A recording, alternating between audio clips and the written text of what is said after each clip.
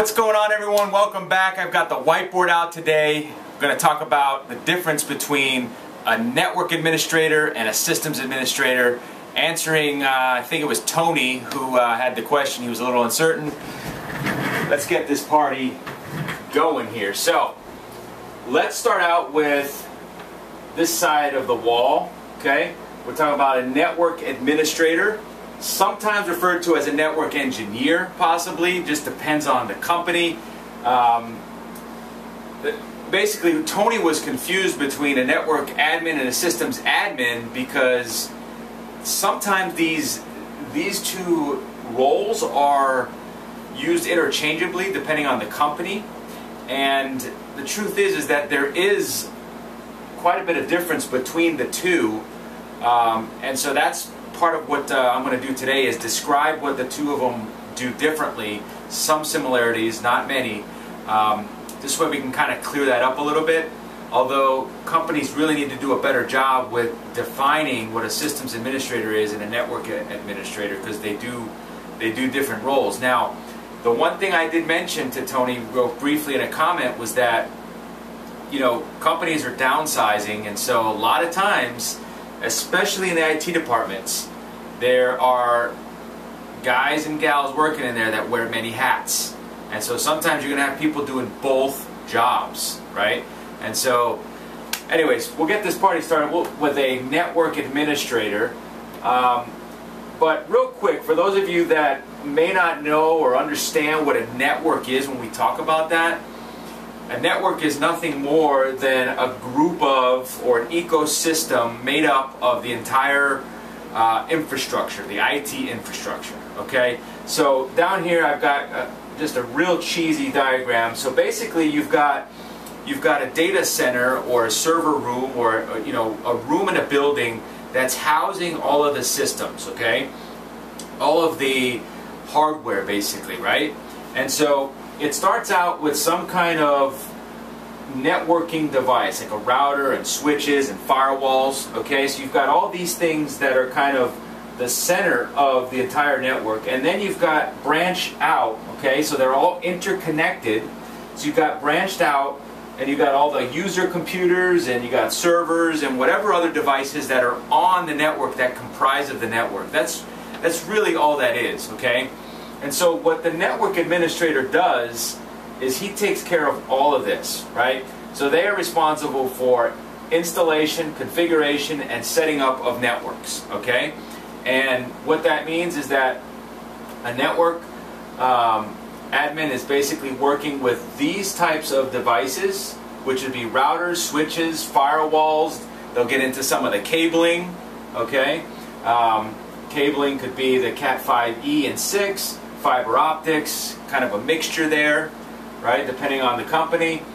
For those of you that don't know, a router is basically the hub of the entire network. That's what splits off all the communication within a network, okay? So basically the internet runs off of millions of routers that are sitting across the globe, all interconnected somehow, and they are configurable. So you have to log into them and configure them so that, you know, you can set it up so that the network talks to each other. It's a big communication mosh, right?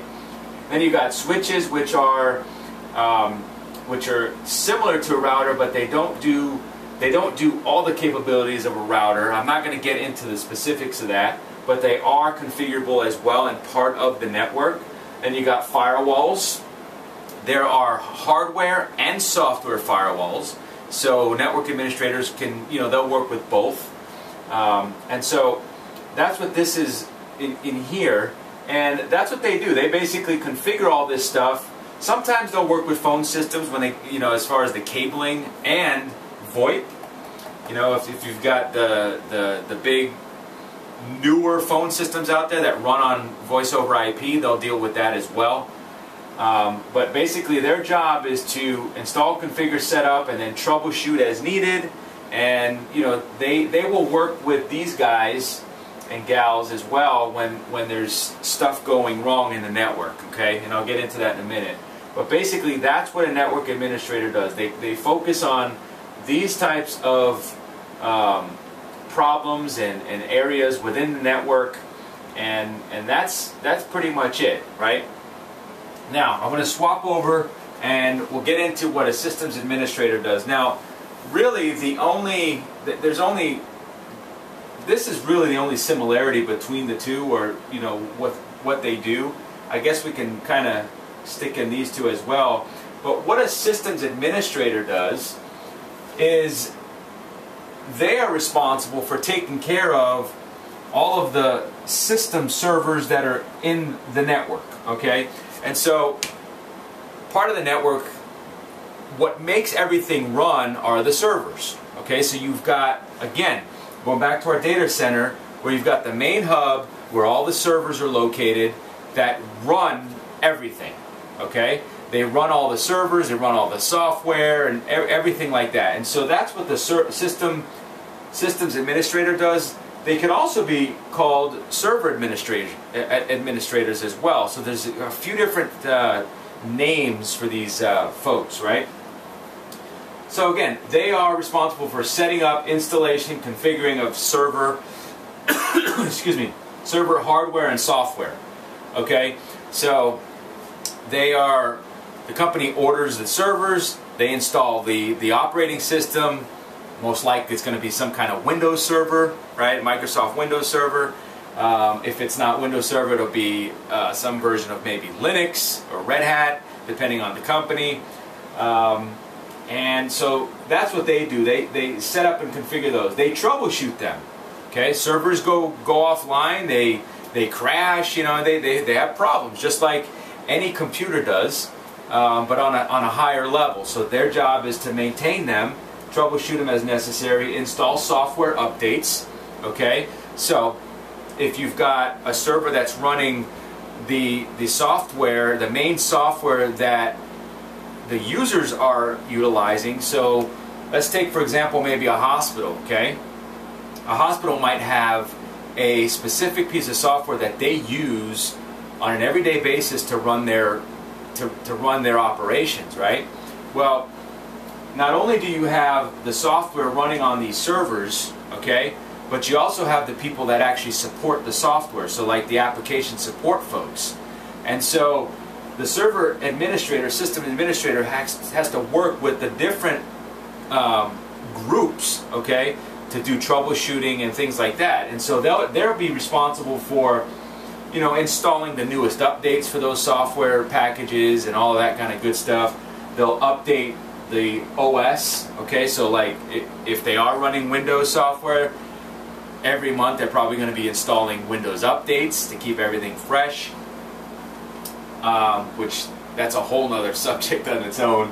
Hardware upgrades and replacements, so if a piece of hardware goes bad inside the server and they have to change it out, they'll do that as well. And likewise, they'll swap servers out. When it's time to retire a box, they'll bring in a new one and do all that migration stuff.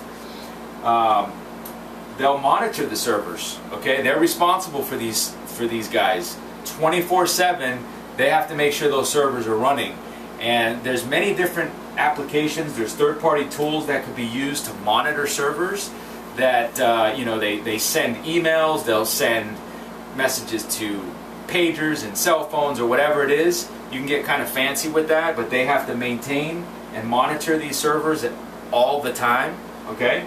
Especially if we're talking about email servers, one of the most vital production servers there are in any environment these days. It's absolutely unbelievable how important email has become.